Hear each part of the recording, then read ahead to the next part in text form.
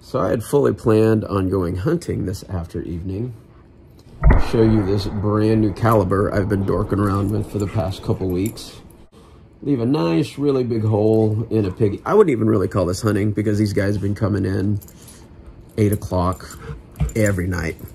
So I'd basically be going out there and shooting a hog. But look at this weather. Sorry, that feels like temperature. That ain't happening. But I am going out to West Texas this weekend, so who wants my man card today? Y'all say hi to the little monster.